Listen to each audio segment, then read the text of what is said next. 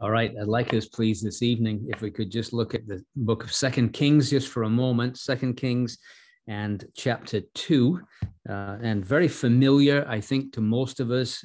We're very well versed with this passage, and I'm going to begin reading in verse 9 down to verse 14. It says, "It came to pass when they were gone over that Elijah said unto Elisha, Ask what I shall do for thee before I be taken away from thee. And Elisha said, I pray thee, let a double portion of thy spirit be upon me. And he said, Thou hast asked a hard thing. Nevertheless, if thou see me when I am taken from thee, it shall be so unto thee, but if not, it shall not be so. And it came to pass as they still went on and talked, that behold, there appeared a chariot of fire and horses of fire, and parted them both asunder. And Elijah went up by a whirlwind into heaven. And Elisha saw it, and he cried, my father, the chariot of Israel and the horsemen thereof. And he saw him no more, and he took hold of his own clothes and rent them in two pieces. He took up also the mantle of Elijah that fell from him, and went back and stood by the bank of Jordan. And he took the mantle of Elijah that fell from him, and smote the waters, and said, Where is the Lord God of Elijah? And when he also had smitten the waters, they parted hither and thither, and Elisha went over. And again, God will bless that short reading as we consider our topic for this evening. And first thing, just a couple of comments about that little passage. I'm just really using it as a kind of an introduction to what I really want to speak of this night. But just a couple of things. First of all, when he was asked, what can I do? What shall I give you? What can I do for you? He wanted a double portion of his spirit. It's interesting how he was told by Elijah, you've asked a hard thing. And I was thinking, in our prayers, we're asking a hard thing. It's so contrary to everything we see around us. Everything we see around us is declension, is departure, is failure. And we're asking the Lord to do something really hard, not for him really, but it seems like a hard thing. It's not a simple thing to change the whole scene, to bring revival. That's what we're asking him to do. And it seems to be a hard thing. And it's good to ask a hard thing. And of course, he's given his answer. And when he gets the mantle falling upon him, he says, Where is the Lord God of Elijah? And I mentioned the other day, and I still feel like it's a very valid question. We know where the God of Elijah is. He's still seated on the throne. He hasn't lost any of his power. He's the same God yesterday, today, and forever. He doesn't change. Really, the question is, where are the Elijahs? Where are the Elijahs? Where are the Elishas of our generation? And so I want to think about that in terms of, I want to think about the 1859 revival a little bit tonight. And I want to talk about one of the Elijahs or the Elishas of that generation. And this man's name is Duncan Matheson. And here's where I got a lot of my information from. This book, Duncan Matheson, The Scottish Evangelist by John Macpherson. It was just a tremendous read, and I really heartily recommend it. It's published by John Ritchie, but if you're stingy and you're Scottish and you don't want to pay for John Ritchie, you can actually get a free download online, and I can post the link to it later. But just a little bit about this man, Duncan Matheson, one of the many Elijahs and Elishas that God raised up during that time of marvelous revival in 1859. And he was described as the Scottish forgotten evangelist, and very little known, unfortunately, about this. Is probably one of the few records, apart from a few articles I came across on the internet, and yet tremendously used of God. Macpherson wrote about him. He was his friend and associate for many years, and he had access to his journals when he was a younger man. And so that's where he got his details from.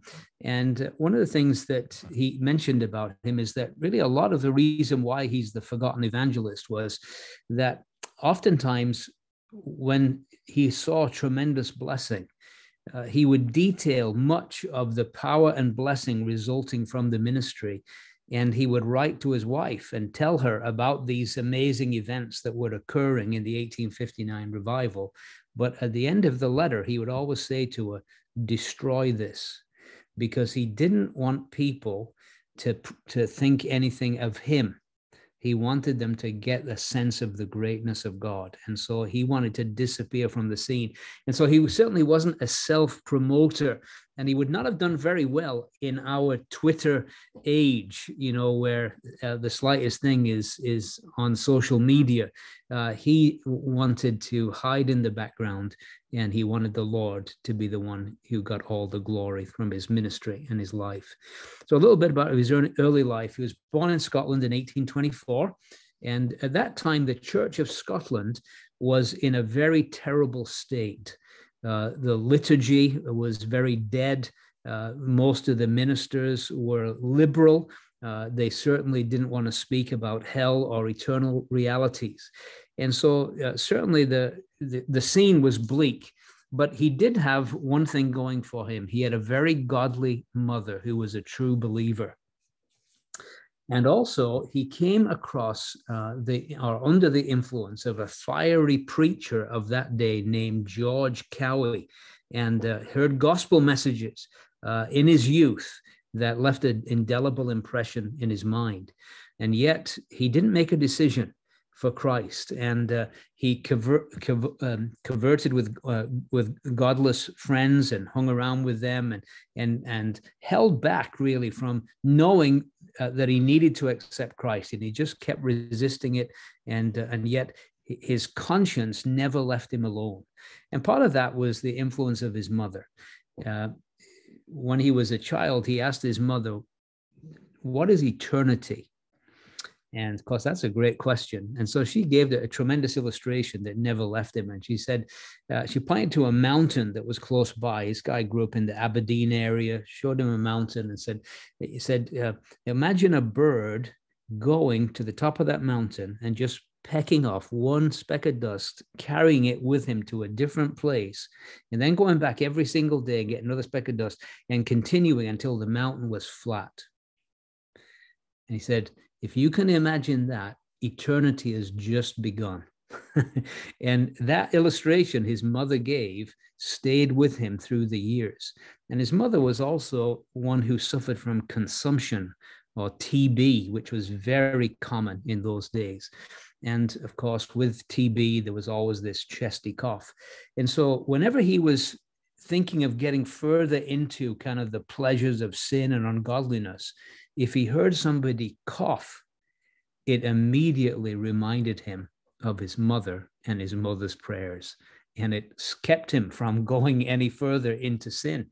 And he made the comment, by the way, the man who wrote the book, he said, I wonder what Peter thought every time he heard a cock crow for the rest of his life. I never thought about that, but I would imagine that it brought all kinds of feelings to Peter's mind as well. But anyway, just hearing somebody cough would keep him back. And again, just by the way, as an aside, we cannot put a great value on the prayers of godly mothers and the impact that they have had through the generations. And I think that's just a wonderful thing. His godly mother, he could never get away from her prayers and from her influence. And so his mother wrote pleading letters to him. And then while he was away working, a Christian couple took him in and boarded him. And their influence and his mother's pleading, eventually he started going to hear preaching by a man called Horatio Bonar.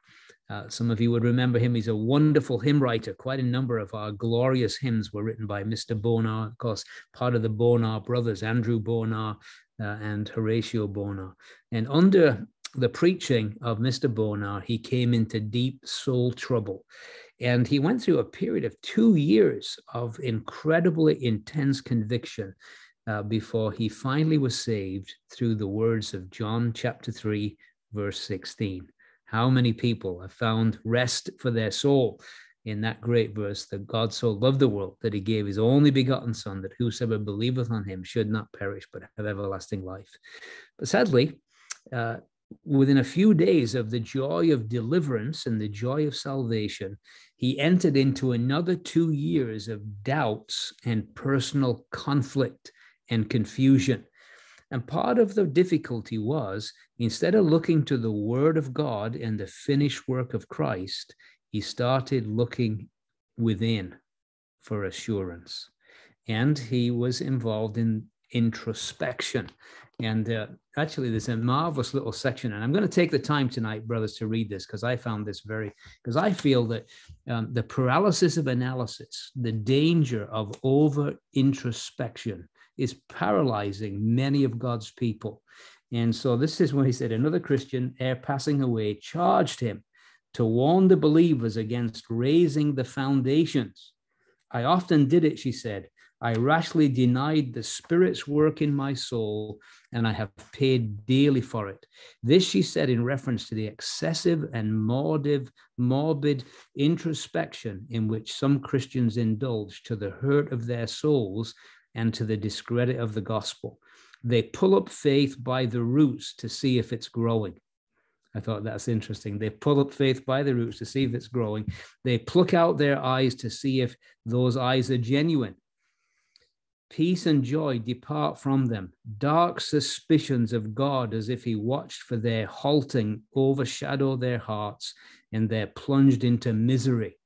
Growth in grace becomes impossible. For as one has said, kindly thoughts of God lie at the root of sanctification. Self-examination is important, but surely not less important is faith. Looking to the heart and looking out to Christ should go together. The pilot at once keeps his eye upon the compass and his hand upon the helm. If he neglected either, he would speedily lose his course. Keeping the heart must be coupled with holding the head. Examine thyself should never be separated from looking unto Jesus. The best way of testing the picture of our faith is by dipping it often in the well of life and drawing its fill for constant use. Anyway, I thought that was beautiful. And I thought, and again, it's true in our day. There are people that they're always looking inwards and they're always struggling with doubts and they never make progress instead of looking unto Jesus, the author and finisher of our faith. And so anyway, once he had settled this after 2 years of uselessness because of introspection, he finally settled the matter, and the work of Christ was enough. And that's where his joy came from. And immediately began to spread the gospel once his doubts were settled in his home community. And one day, a devoted Christian lady asked him to speak to an aged group of ladies who were not saved. And she'd gathered them together in like a cottage meeting, and she wanted him to preach. And he declined. He said, I can't preach. And she pressed him to consider their soul's welfare. Don't you care about their souls? She said. He relented, and God gave him liberty and power to preach a clear, stirring gospel message to these ladies. And that was evidence for him that the Lord had a work for him to do. There was a very well-known lady in Aberdeenshire called Lady Gordon.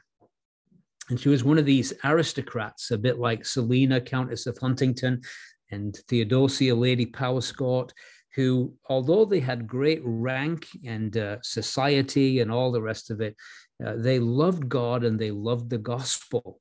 And they cared about souls more than position and rank and the opinions of men. And she saw great potential in this young man, and she encouraged him to leave his work as an architect and to go out into gospel labors. And she supported him financially and encouraged him to preach the word of God. He had earlier done very well academically at school, and people had pressed him to go into the ministry, but he didn't want to be a hypocrite because he knew he was not a saved man. And why would he go into the ministry if he didn't have the message to give? And so it was only years later, after he was saved, and this woman encouraged him, that he began to preach. His trademark of how he would work, he would go into a community, he'd get any believers together, call them to a noontime prayer meeting, and then he'd have a gospel service, could be in a barn, could be in an old schoolhouse or whatever, and then he'd have a prayer meeting afterwards. And that's how he would work. And he went all around the area of Aberdeenshire preaching the gospel. But one of the great lacks in that day was materials to distribute, like gospel tracts and things like that. And he was so burdened, he began to pray about this. Lord, how I couldn't afford to buy tracts, because what little income he had, he was such a generous man that if there was people in need, he'd give it all away, and he wouldn't have any funds for tracts. And so one day a man offered him an old printing machine, and it needed some work, and he got it, and he worked at it, and he learned to become a printer, and he printed gospel booklets, all that kind of thing. Some nights he would go all night trying to get this machine working efficiently and producing tracts. And sometimes he would produce up to 2,000 tracts a day, and he's writing these tracts himself and then arranging the type, and it was kind of one thing at a time and getting it all set. And so he had much prayer about these tracts, and he distributed them all around the area in Aberdeenshire called Huntly, where he lived, and had a real exercise. He also was burdened about missions and was very interested in China.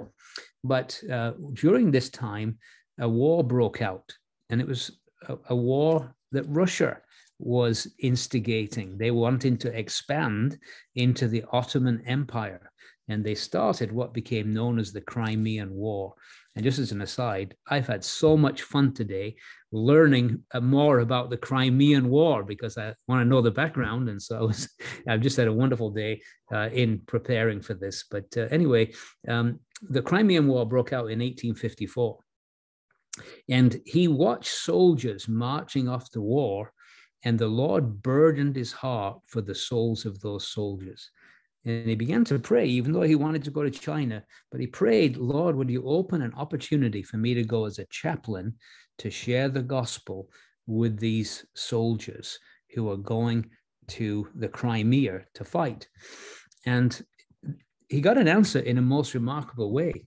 A letter came in the mail to the Reverend Duncan Matheson, inviting him to go as a scripture reader to the forces. But it wasn't addressed to him. It was written to another Reverend Duncan Matheson, but was delivered to him by mistake. But anyway, he went to the person who sent the letter and said, this is a mistake, but it may be not a mistake, because my heart is for those soldiers. And after being interviewed, the guy said, no, this is the providence of God. We got the right Duncan Matheson. And he was sent with the blessing to go labor in the Crimean front. Amid the daily horrors of war ravaging both camps, his journal portrays the more desperate horror of hundreds of young men each day facing death without hope. In fact, as I did some research today, 10,000 men died before a single shot was fired of cholera in the camps. And so it was a decimating war, and men were going into eternity in droves. And so this really affected this man. He made rounds through the makeshift hospitals, giving tracts and New Testaments to those who could read and reading to those who could not. And of course, one of the things that this war exposed was the lack of backup that there was, the lack of supplies and all the rest of it. And some of these guys were hungry. They hadn't eaten for days. Their clothing were in tatters. Him being a generous guy gave his own clothes to the extra ones he brought to these men. And he would go to the ships and beg the men on the ships for supplies for the soldiers. But the main work was saving souls. And he spent 3 years there. And by the age of 33, the strain of his work began to cause him to fail physically. And from then until his untimely death, age 45, his health remained very brittle. During that war, he handed out 52,000 tracts, 622 Bibles, 1,477 New Testaments in English, and thousands more in French and Italian, because it was a war in which Sardinia, Italy didn't become a nation until 1870, but Sardinia joined in, because they spoke Italian, with France and Britain to fight Russia. when he came back from the war, it ended in 1857, he returned to Scotland, and the stage was being set already for the Great Awakening. News had come of events in America with the businessman's prayer revival and things like this. And it was beginning to, just the whole idea of awakening began to grip the souls of the saints in the United Kingdom. And so people began to earnestly pray for revival, for the church to be revived out of its lethargy, for an awakening amongst lost sinners, for backsliders to be, just like we're praying for. This really captivated and began to grip people. And God raised up some amazing evangelists at this time. And I'm going to mention just a few of them. There were amazing characters. In fact, we could do these Saturday nights and do a different one every Saturday night and probably keep going for 6 months. There were so many men, Elijahs, that God raised up at this time, and all from amazingly different backgrounds. Brownlow North, he was a converted aristocrat who proclaimed tremendously earnest message about the fact that God is real. That was his message, that there is a living God, that he's real. And then Reginald Ratcliffe, he was a converted lawyer from Liverpool, and he preached the message that God is love. And then another guy, Hay McDowell Grant, he was the Laird of Andillia, another aristocrat. He set forth salvation is free. And then, of course, there were men like Richard Weaver, the converted boxer, John Hambledon, the converted actor, and just a huge group of men, all committed to the gospel message and preaching Christ and him crucified. And of course, Duncan Matheson joined this band of men preaching the gospel. And his message was one of judgment and eternity. He never forgot his mother's illustration of eternity. And he was a man who was gripped with the thought of eternity. And so he preached that and took his part in this work and service of the gospel. And as a result, multitudes in the northeast coast of Scotland came to saving faith in the Lord Jesus. And so there was a recognition, this was a move of God. And he was so impressed with what God was doing. God taking the field, as it were, people falling under conviction of sin in the open air as they were preaching. And so he was so moved by that, he began to kind of go out further afield, preaching to multitudes. And in 1860, he went to the town of Cullen, and they said, this is what they said in the secular press, it was like the town had been moved by an earthquake. And the earthquake was the preaching of Duncan Matheson. It had shaken the society to its very roots. In Huntly, the place where he'd grown up, he preached to crowds of 10,000 people. Now, this is the place where he'd handed out all those tracts all those years ago on this handmade tracts on this printing press that he had done, to no really result. He had sown the seed, but now, several years later, he's reaping the harvest. And crowds would come. Duchess of Gordon, again, she would offer the Castle Park at Huntly. And for 4 years in succession, crowds would come in the summer to special fairs she would set up for the preaching of the gospel. And he would preach in tents, in barns, in village greens, in churches, all over that area, and was tremendously used of God. He also wrote thousands of letters of encouragement to his converts, to his fellow workers, and to his family. He had a tremendous passion for souls. He was convinced of the need of the solemn preaching of sin and righteousness and coming judgment. He also printed lovely cards that he would leave in different places, also billboards. He believed in literature, getting the word of God out. And one of his favorite cards he had printed, and this is what it said. It said, "A God, a moment, an eternity. A God, a moment, an eternity. A God who sees thee, a moment which flies from thee, an eternity which awaits thee. A God whom you serve so ill, a moment for which you saw little profit, an eternity you hazard so rashly. Reader, where will you spend eternity? In heaven or hell? Which? And so this man also produced a monthly magazine called the Herald of Mercy, and it was for gospel outreach purposes.